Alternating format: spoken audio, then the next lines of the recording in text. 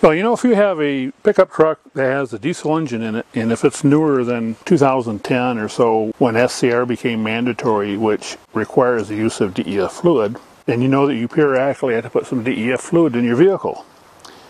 And the DEF generally has a certain shelf life if stored under the right conditions, namely if it's in lower temperatures, then it has a shelf life of up to 2 years.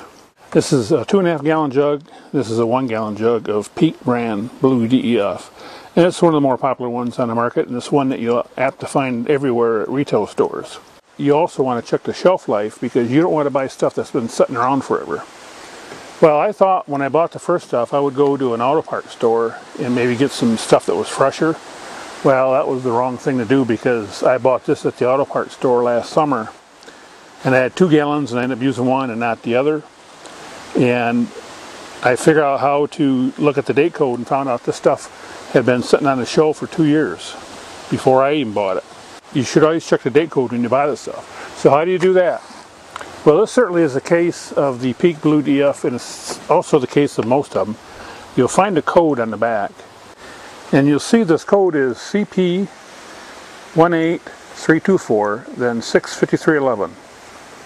The first 2 digits are the manufacturing plant code. This is blended at plant CP.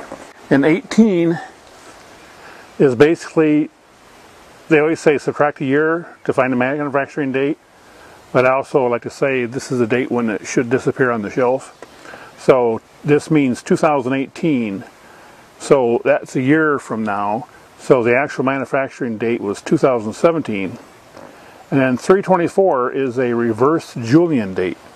Now, a Julian date, you know, is date number 1 is January 1st, date number 2 is January 2nd, and so on. Well, this is how many days left in the year. So you'd have to take 365, or in the course of a leap year, 366, and subtract 324. That means this was made on the 41st day of 2017. So 31 days in January, that means this was made on February 10th. So this stuff was pretty fresh. And these last codes, this is just a batch number, so you can disregard that. The only one you really need to look at is this 18324. And so I bought this at a big box store, you know, where maybe the Wahlbergs might shop. This one I bought at an auto parts store, and you'll see this is PB15313. Again, after the 313, that's all a batch code. PB again is the manufacturing blending plant. So 15313 is the date code. So 15 means that it was made in 2014. 313 means there was 313 days left, so that would have been somewhere in February of 2014 this was blended. I bought it in September 2016, so it was on the shelf for 2.5 years. And it's over 3 years old now. It's almost 3.5 years old. So there's no way I'm going to put this in my truck.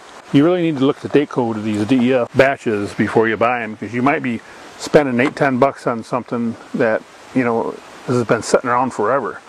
The other hint is, I suppose, if you see dust on the cap, it's probably been there a while. This is a refractometer, and this does DEF. I'm going to take first a bit of the good stuff in the square box, just plaster it on here, and we're looking at about 30, yeah, just about 32%. So that's about what it should be. So now let's take some stuff from this old bottle, and I'm going to rinse it out a couple times just to make sure that I'm not contaminating it with the good stuff.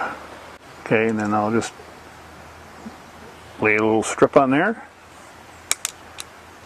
And now look. And this looks about a little bit down. I mean, it's just almost at 32. In reality, the concentrate has not changed any. Whether or not there are other parameters, I can't tell you. So I don't know how scientific of a test this is on whether or not this stuff is good or not. You know, you could probably use this stuff, but I'm not gonna, because, you know, it's $6 and why chance a $60,000 truck, you know. Well, you may know that Ford and Chrysler put their DEF filler cap right next to the diesel fuel filler cap on the outside. GM, in their infinite wisdom, for whatever reason, put their filler cap inside the hood. And the problem is, it just makes a mess. Now there's two ways you can do it. Either you can buy the 2-gallon jugs that have its own filler neck like the Blue Death, or you can buy an aftermarket filler like this, which will work just as well. And they do provide a little reservoir, so if you overspill it, it'll go into this little funnel kind of a thing. But you take this and there, and then this brings it out closer to the edge. So that's kind of a handy thing to have if you have a GM vehicle. But I'm going to use this 2.5 gallon jug of DEF, which has its own nozzle.